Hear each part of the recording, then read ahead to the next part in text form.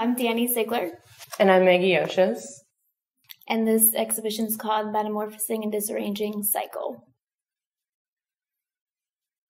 We always have a very similar conversation going on with our work. I guess you could say feminist women's issues. We always talk about reproductive stuff with women. So I think it's a common conversation among women and friends to talk about menstruation and how you're feeling and what's going on. We've both been doing a lot of research and just reading on our own, and we've been mailing books and articles back and forth all the time. And one is the book Cunt we were both reading, and a bunch of zines, and we started reading up on the lunar cycle and menstrual cycle and how they're related.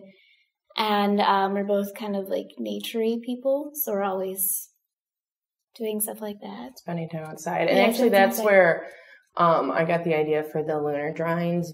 Before the invention of electricity and lights, women would all get their period during the new moon. And so I think that's kind of where this kind of collided, and where I think the systems of the body, reproductive and specific, kind of matched up with the lunar cycle.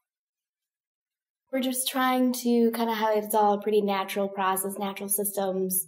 And sometimes people get a little all uppity about these things. I've had that happen to me many times with shows and work. So I just try to keep them funny to kind of as an icebreaker and say again that it's all natural and it's fun. We purposely didn't show each other a lot of what we were making because we do have pretty unique styles. We come together, but it's nice to see those differences and how we paint and draw. I thought it was really fun to show those. We made a lot of phone calls. We set up a start date and an end date for the lunar cycle. So we started them. We were doing the same moon every single night.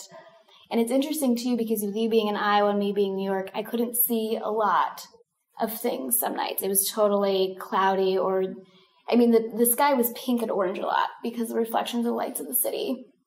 Whereas yours is a little more clear sometimes. Yeah. It was deeper. Cloudy handful of nights. I think there's some things that could be looked into more.